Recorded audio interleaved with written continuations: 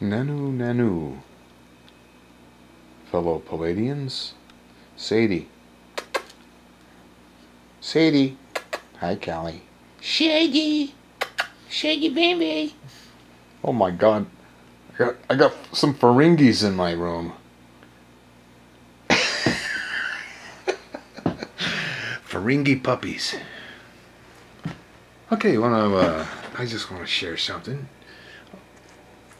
When I was waiting for my my reed switches, I made this little switch right here. Piece of aluminum. Just had a chunk of this stuff laying out in the garage. It's got a copper tube going through it with an insulator. Wire soldered onto it. This side I flattened it out on the end and put this little chunk of copper on here. It actually is like a little button that came off my Levi's. And then this little metal spring. Magnets on my motor right here.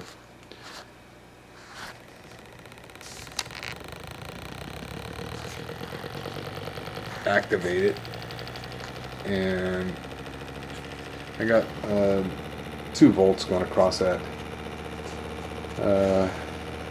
capacitor, and so now that little switch is going like hell right now. You can't even tell. I got 5 magnets on that little tiny wheel, and it's going so fast you can't even tell. But if you look at the LED at a certain angle, you can kind of see it flickering, and then when you turn the power off,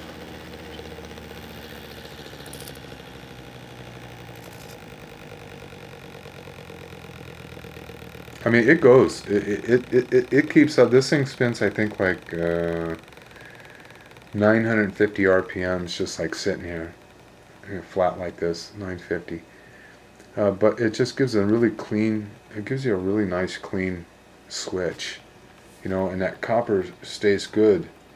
You don't have to move that copper very much, man. You just that little magnet comes through there and just barely activates that thing and barely moves it just enough, you know. Just it's all you need is just a little bit. You just need that little bit, and works real good. You can actually use the output of this to a transistor, bias, you know, the base of the transistor. Very, very efficient, very clean, very easy. I put it on this museum putty. This museum putty is really good stuff. It's like it never dries out. It's always like perfect. Even if you get it dirty, it's like it gets clean overnight. I think they got like little elves come in and cleans it overnight or something. I use it on my reed switches. Da, da, da, da, da, da, da, da. And then I'll also put my parts in it, you know, and solder.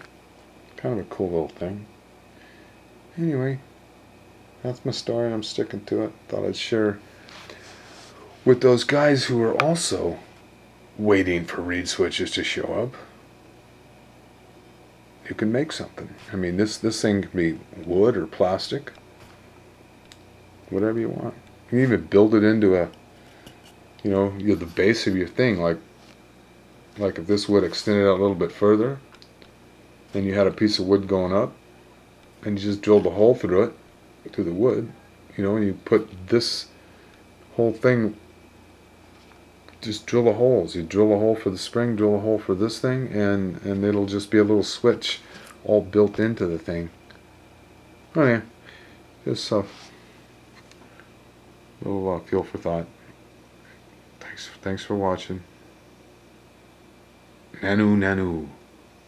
Oh, I got something for you, Jerry. And I got something for you. I'm at Mach 1 with this thing. And check it out. I got the little lit up thing over there.